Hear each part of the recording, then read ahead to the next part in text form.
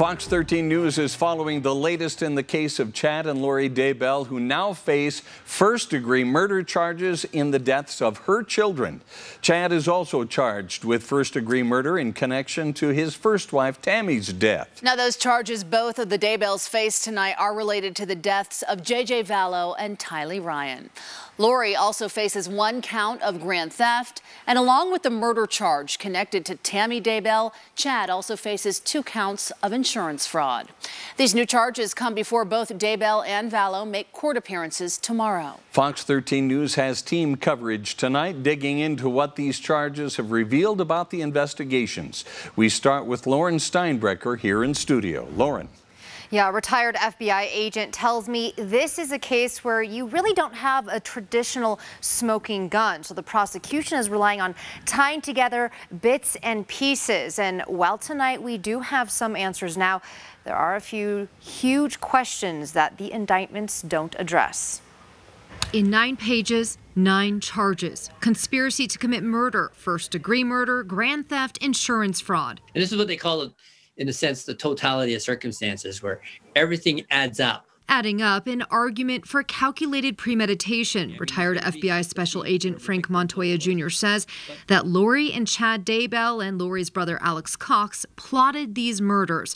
For example, prosecutors accused Chad and Lori of using their religious beliefs as justification for the 3 homicides. And I think that that may be the prosecution's anticipation of a possible insanity defense, in regard to the fact that they're using religion as a crux, as that justification. Well, don't be fooled by that. Other examples: Lori allegedly collecting both J.J. and Tylee's Social Security benefits for months after they died. Chad allegedly upping Tammy's life insurance, plus suspicious Google searches, text messages, etc. They've had to really put together a lot of pieces of the puzzle. What we don't see in the puzzle yet, how exactly everyone was killed.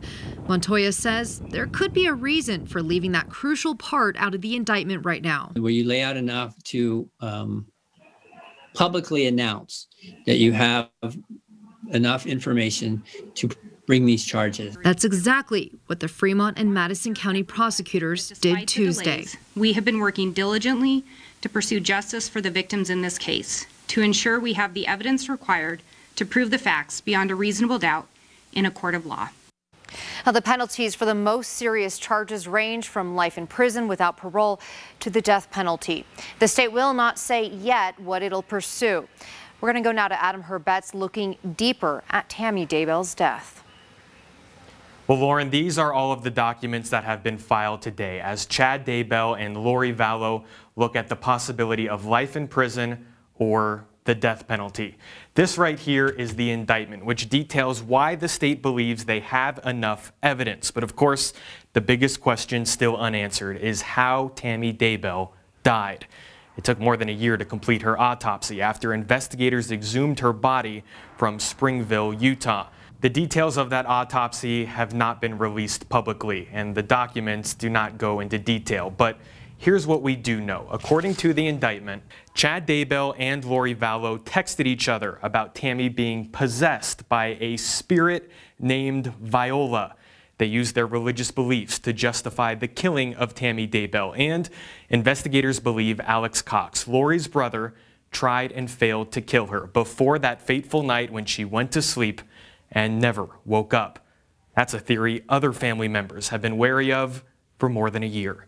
Tammy Daybell, 10 days before she died, somebody came at her with a paintball gun, and Larry said that wasn't a prank, that wasn't a paintball gun.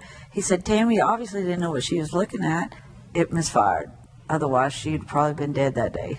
Investigators now say Alex Cox attempted to shoot Tammy on October 9th, 2020, performed internet searches on how to shoot through a Dodge Dakota, and went to the gun range to practice months before. Experts we spoke to say this case is a perfect example of one that would be ripe for a plea deal, but anything could happen. If these people just stick to their guns, then it'll absolutely go to trial. And it may be, in some twisted way, an opportunity for them to promote whatever religious ideology that they are promoting. Who knows? He also said he expects the next step will be that the attorneys for Chad and Lori will try to argue their clients are not mentally competent to stand trial. They are both due in court tomorrow, and of course, we will cover that live right here on Fox 13. Reporting in the newsroom, Adam Herbets. Bob, Kelly, we'll throw it back to you. As Adam just mentioned, we will cover the court appearances of both Vallow and Daybell tomorrow and bring you the very latest. We have been following this investigation from the very beginning. You can read much more on our website, fox13now.com.